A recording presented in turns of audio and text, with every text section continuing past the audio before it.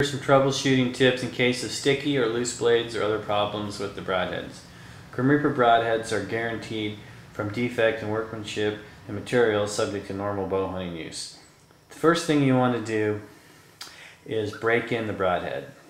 Break in the blades, assemble it onto an arrow shaft, and just open and close each blade. Make sure it's opening smooth all the way down and lock in place. Now if it feels sticky or loose, what you can do is actually pinch the blade between your thumb and index finger, and as you're opening, push rearwardly. See how the blade will move, and it'll help it open. And inside the cup there's a spring system that has to slide up and down smoothly on the aluminum ferrule. And when that's happening, then the blade will actually lock and click in place like that. All three blades should open smoothly and should actually feel a clicking mechanism when it closes and when it opens.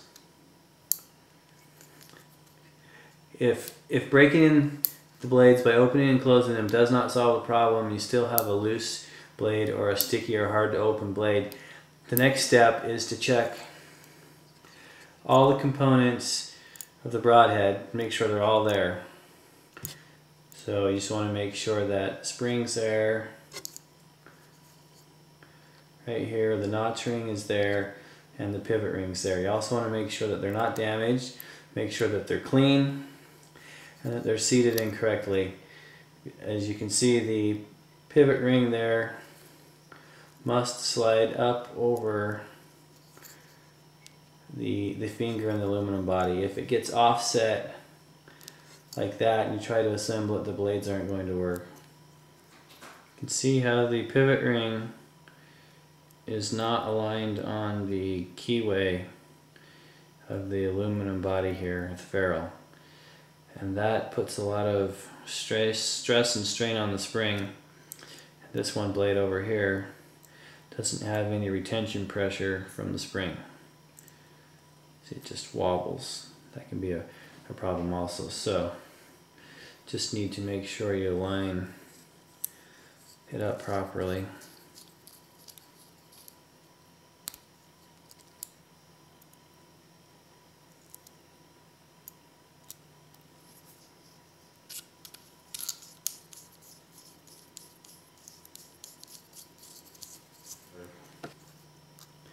So just make sure that everything's seated correctly.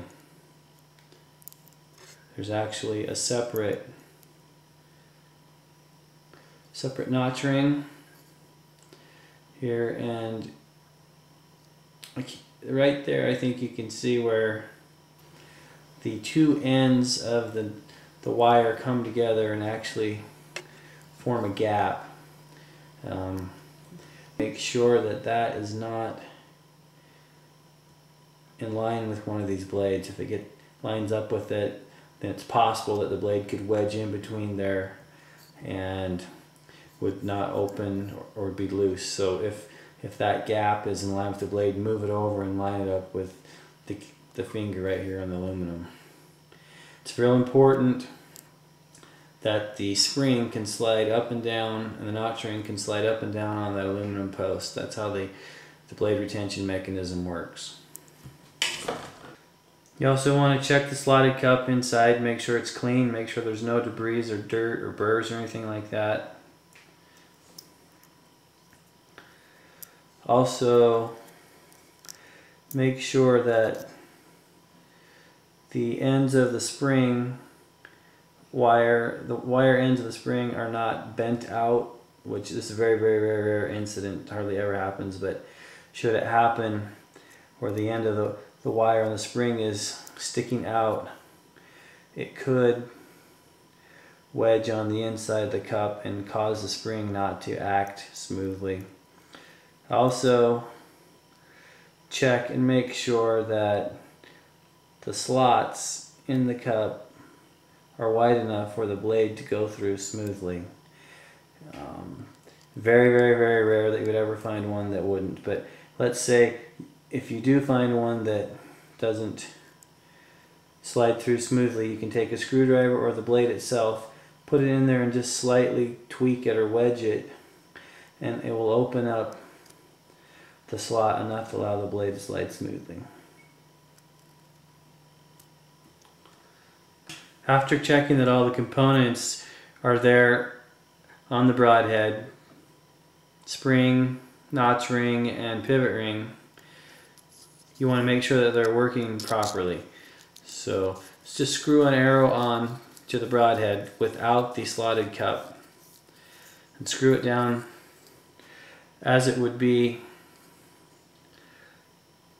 about the same distance as if you would have the cup in place, about like that. And then you can actually verify that all the blades are opening, the spring's moving,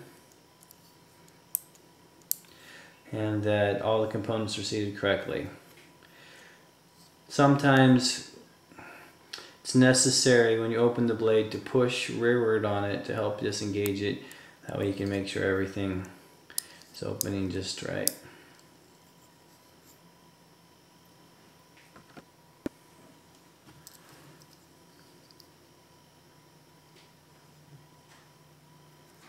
You can see how the pivot ring is not aligned on the keyway of the aluminum body here, the ferrule. And that puts a lot of stress and strain on the spring. This one blade over here doesn't have any retention pressure from the spring. See, it just wobbles. That can be a problem also. So just need to make sure you line it up properly.